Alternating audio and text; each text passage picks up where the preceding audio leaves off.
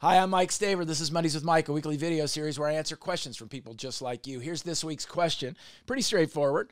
Recently, I heard you speak about perspective and focus. You talked about moving toward and moving away. Please work that into a Mondays with Mike so I can understand it better. Well, consider it moved into a Mondays with Mike. Here's what it is.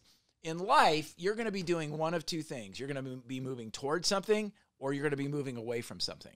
If you're moving away from something, it is likely that the reason you're doing it is because there's some pain or fear attached to it.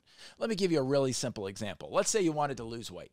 And this weight that you wanted to lose had been hanging on for a while. And so you say, I want to lose weight. That is moving away from something.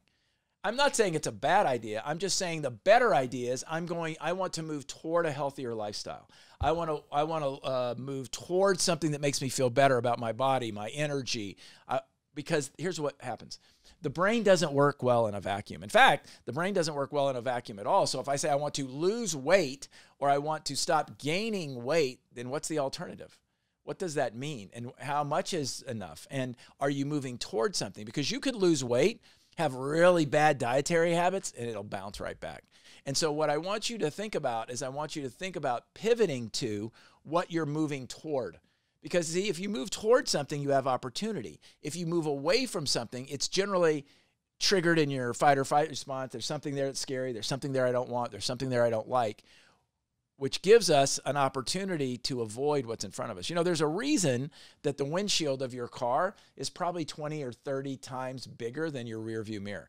It's because where you focus matters. If you lived your whole life in your rearview mirror, you'd wreck your car pretty often. So that's the difference. The difference is what I move away from is generally something negative, fear-based, that kind of thing. If I'm moving toward it, it's generally opportunity focused and gives me an opportunity to have my brain focus on the destination instead of what I'm trying to avoid. Hope that was helpful. Hope that was clear. If you have a question, you can send it to info@mikestaver.com. We'll work it in. Until next time, be courageous.